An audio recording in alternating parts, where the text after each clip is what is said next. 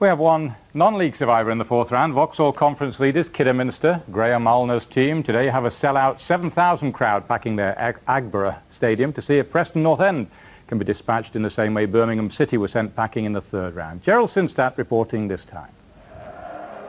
The FA Cup can have a curious effect on people. The sense of a special occasion generates a desire for novelty in the build-up, and not only among the fans. Remember Cambridge and the cold showers. Talking of healthy living, remember the Kingstonian diet. And double eggs, sausage, chips, mushrooms. Remember Farnborough going down the Meditation Road. Remember Notts County just going downhill. Well, this week, Kidderminster Harriers sought to keep their cup adventure afloat by taking to the brine baths in preparation for their fourth round tie against Preston. It is a break away from training, and that maybe is not a bad thing. You know, I think you're getting into January, February, and I know we're only part-time and we're a bit restricted in the training we can do, but we have played a lot of football matches, and I think a night like this is something different and just breaks everything up. In the third round, for the first time in their history, Kidderminster knocked out Birmingham City at St Andrews, emphasising that their position at the top of the Vauxhall Conference is not false. It's all a tribute to the acumen of Graham Allner, who survived 11 seasons as Harriers manager on a philosophy of tactics and sympathy.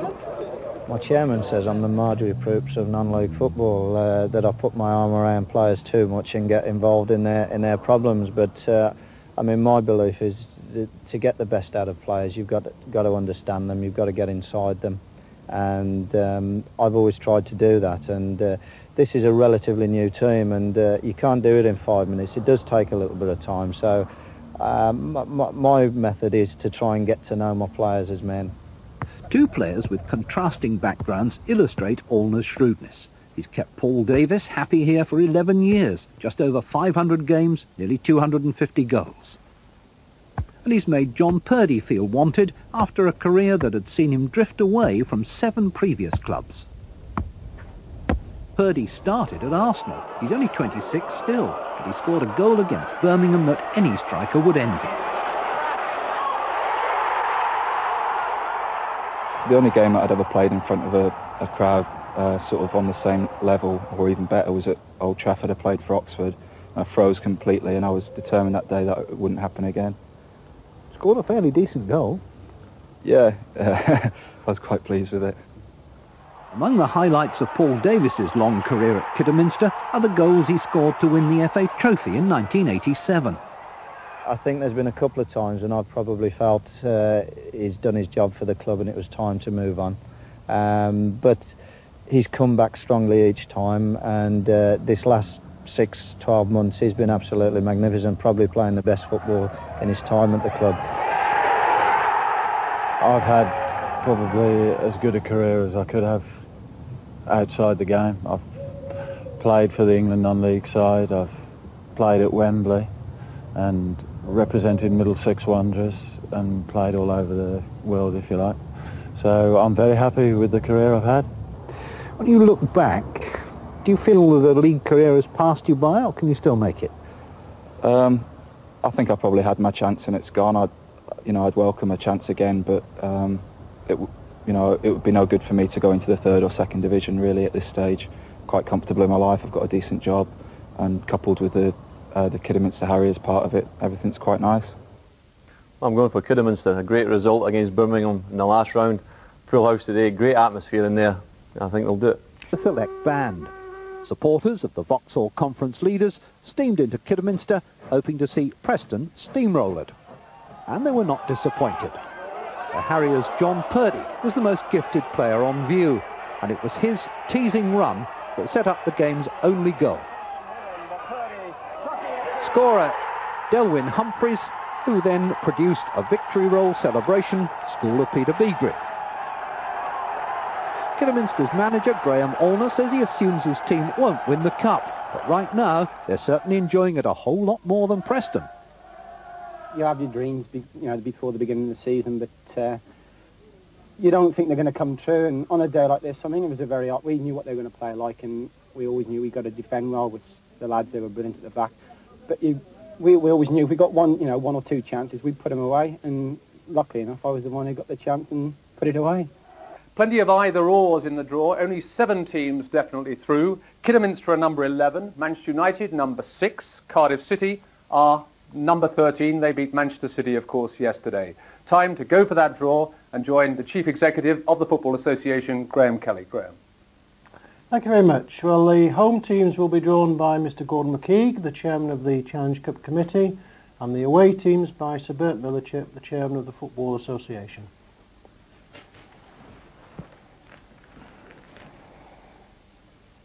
Number 13. Cardiff City.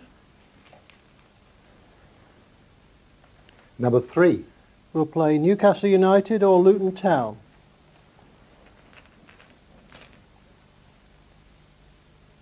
Number 9.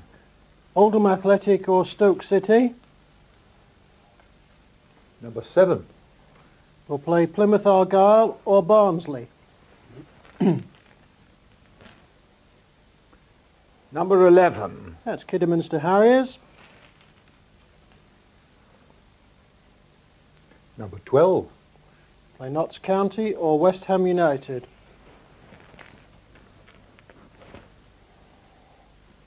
Number 1. Wolverhampton Wanderers. Number 8. Play Ipswich Town.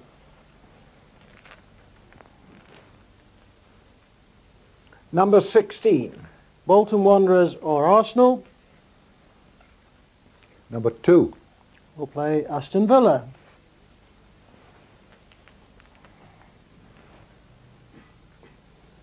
Number 15. Oxford United or Leeds United. Number 10. Play Chelsea or Sheffield Wednesday. Number 4. Wimbledon. Number 6. We'll play Manchester United.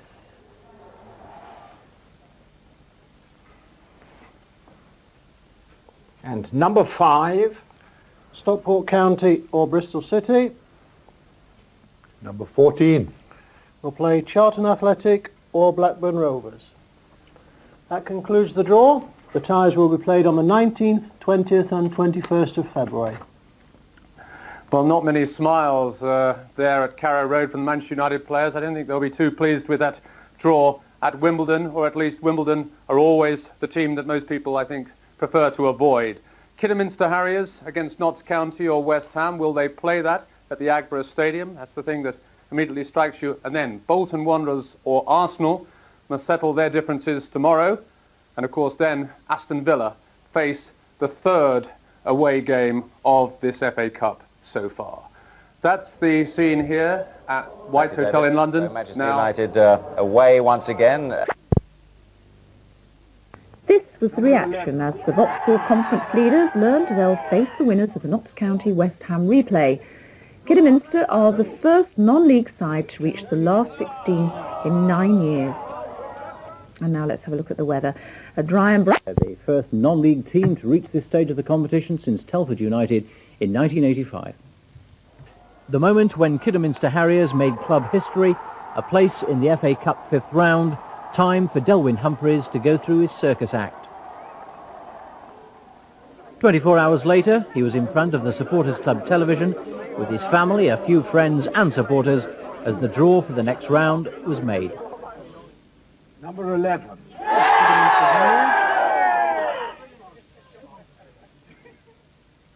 Number 12. Play Notts County or West Ham United. You hope for Man United or Villa or one of the big ones, but it's just nice to be in the 5th round for the first time. This morning, manager Graham Allner was in his Portakabin office browsing newspapers that had found every conceivable angle on Kidderminster Harriers, delighted that their next FA Cup match will definitely be played at their home ground. We're very conscious that we're the flag bearers for the conference and for non-league football, come to that, and there's a lot of talk about the gap getting closer between the part-timers and the full-timers, and I think we're proving that gap is getting smaller and smaller. people here that have been supporting the club since the 1920s and waiting for an FA Cup run. There were more tears again here on Saturday night, tears of joy, and from people you wouldn't imagine that would have a tear left in their eye. They got more to show. As a cup tie, the Preston game was significant for one thing. Harriers played the better football and deserved another slice of glory. John Purdy, the match winner against Birmingham, turned goal maker. Del Humphries in the right place at the right time. He almost got another one 3 minutes later, his header hitting the bar. Preston nearly equalised, but Norbury's miss summed up their day. We always knew if we got one or two chances, we'd put them away, and luckily enough I was the one who got the chance and put it away. 9 years ago, another Midlands side, Telford United, were the last non-league team to reach the fifth round, losing 3-0 at Everton after the bravest of fights. Harriers feel they could go one better and backflip their way into the history books. Confirmation then of that Kidderminster home draw in the fifth round. Wolves will be delighted to face Ipswich of the Premiership at Molineux. Villa on their travels again, either at Bolton or at cup holders Arsenal, and Stoke with a possible home draw with Plymouth or Barnsley. Well, the chairman himself dreams of another Kidderminster upset. I suppose the dream again must be those Twin Towers at Wembley, but I suppose we must keep dreaming yet for a little longer. You must have a chance, though, against West Ham. I think we have, to be quite honest. On the day, the old adage, 11 against 11, and, the conditions, and on the day the lads are quite capable of doing it. I've always wished for a good cup run, but it's gone beyond even that now. I mean, to get to the fifth round is a dream come true. The players have grown in hero status with each passing round. There's almost an expectation now of a good performance and a good result. West Ham are in for a tough time. If West Ham come to us just thinking they're going to win the game simply because they're a Premiership club, I think they'll be in for the shock. I mean, I should think they'll have a more professional attitude than that. If they just come thinking they're going to win because they are West Ham, I think we could catch them. Tomorrow, 8,000 supporters will fill Agborough, but all over the country, millions who don't even know where Kidderminster is will be willing another famous FA Cup upset. The news of that match and exclusive action. League Kidderminster Harriers. Tomorrow, 8,000 will jam into this tiny ground for the biggest game in the club's history when they face West Ham of the Premiership in the FA Cup fifth round. It's been the year of the underdog, so could there be another shock here tomorrow? A week in the life of the FA Cup giant killers, the big freeze as Agborough shaped up for West Ham, and the warm glow of the Kidderminster public. This was a meet the town night at a local leisure centre, back to basics in every sense, coaching for youngsters and autographs by the thousand. This has been a cup tale of the unexpected, and the Harriers have won friends old and young. Now they hope that lightning strikes for the third time. Everybody's really enjoying it, all the publicity we're getting, and like I say, hopefully there's more to come.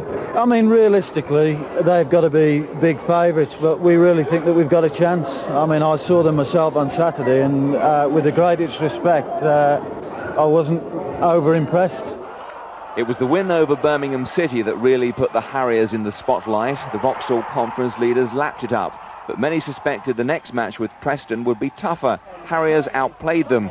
Del Humphries win a scant reward for their domination. Now West Ham. Surely it couldn't happen again. They're coming here with a lot to lose, to be quite honest. They haven't been performing particularly well in the league. I've seen them myself on one occasion recently. They do tend to struggle a bit going forward, and perhaps we've got players that can do a better job in our forward line than they've got in theirs. In London, West Ham have been going through their training motions. It's not been the best of seasons for them, and they readily admit that Kidderminster is a step into the unknown. It's one of those most worrying games you get in football, really. You're in a no-win situation. Even if you win, you're expected to win, and expected to win quite well. So they've got nothing to lose. They know that they're expected to go out, so they can relax and they can just give it all they've got. So the Harriers fly the underdog flag with the Midlands and most neutrals on their side.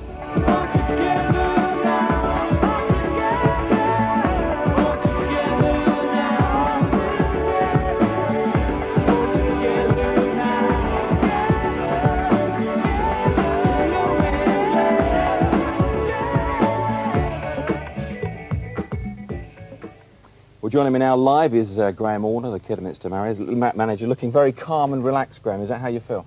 Yeah, it's gone well this week, and I don't think we've got anything to be nervous about. We're the underdogs, we've got nothing to lose. I think the pressure's on West Ham, so other than getting everything ready, we've all been quite relaxed about it, and the players certainly were relaxed last night. It's going to be mayhem here tomorrow with 8,000 jamming in, isn't it? I hope not, because I think we've worked very hard to get the day organised right, and I think anybody at the Preston game would say that 7,000 got in here quite comfortably, and the other 1,000 are going up in this temporary stand. So as long as everybody behaves themselves, there shouldn't be any problem. What instructions to the players tonight? Early night with a glass of fizzy water, something like that? Well, I've been reading reports in the papers that I've been saying they can do what they like, so if I start changing that, they'll get confused. No, they're grown-ups, they know what to do, they're responsible lads, they know what's required of them tomorrow, so it doesn't need me telling them how to behave the night before a game. It's meant a lot to this town. What would it mean to beat a Premiership side? Everything. I think, we obviously that's the dream, but the reality is going to be much tougher than that. But if it did happen, I don't know if we could cope with another few weeks that we've had lately. But we'd do our best, and we'd enjoy it. OK, Graham, thanks very much indeed. Team to actually reach the 5th round of the FA Cup since the war. And the previous 4, Colchester, Yeovil, Blythe Spartans and Telford, all fell at this hurdle. Gary Richardson reporting. Kidderminster Harriers could be on the brink of rewriting the FA Cup record books, all because of Delwyn Humphrey's winning goal against Preston in the 4th round. Quite how he can top these celebrations if they defeat West Ham remains to be seen. The build-up for this afternoon's game began on Monday with a visit to a local sports centre for a photo call and to meet some of the club's younger fans. If Kidderminster do win, they'll become the first non-league side to reach the quarter-finals in modern times. Others have tried and failed, starting with Colchester in 1948. Their trip to the seaside in the 5th round wasn't a pleasant one, having beaten Bradford in the 4th round. And now to Essex for the 4th round's Giant Killers. Non-league Colchester makes soccer history by beating 2nd Division Bradford. A long shot by left winger Bill Elliott, whose goal beat Arsenal, finds the back of Colchester's net. The Southern League team hit back, and Bob Curry scores a brilliant equaliser. In a goal-mouth scramble, Curry turns up to score with a hard drive. Bradford are in fighting mood now. The Yorkshire team's equaliser comes through an Ainsley header. Second half sees Colchester going all out for that vital goal. Fred Cutting, a market gardener, scores the winner with a first-time shot. Yeovil caused one of the biggest upsets ever, defeating Sunderland in 1949. But against Manchester United, they lost 8-0. The biggest crowd of the day, over 80,000, was present at Manchester to see the cup holders meet Yeovil, the Somerset Giant Killers. Manchester United kicked off, Yeovil in dark shirts with light sleeves. I'm afraid the Somerset team had really met its match this time, and the cup holders had plenty of shooting practice. They scored 4 times in the first half. Rowley got the first. Soon afterwards he got another. And now his hat-trick. Ah, no, Yeovil, you don't go to Wembley via Manchester. Almost 30 years later, the focus was on the North East, not Newcastle or Sunderland, but the all-singing, all-dancing Blythe Spartans.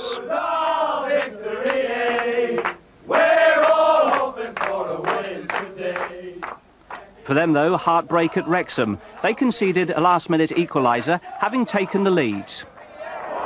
Comes to Johnson, and he touches it in! Johnson turns to the delighted Blythe supporters, having been presented with a gift. Cartwright with the kick. Roberts hounding in on it, and it's gone in! Then in 1985, Telford made their bid for a place in the last 8 with an impressive run. The Alliance Premier League side knocked out 4 league teams: Lincoln, Preston, Bradford and Darlington. But against Everton, who went on to reach the final in that year, they were never in the hunt, and they were beaten 3-0. So what chance Kidderminster taking that extra step into the quarter-finals? So far they've already beaten 2 league sides. Today their Agborough ground will be bursting at the seams, a temporary stand's been built and they're expecting a crowd of around 8,000. It's been open all hours in the ticket office this week. The club normally average crowds of around 2,000. Stadium manager Roger Barlow, who does just about everything at the club apart from play, has never known anything quite like it.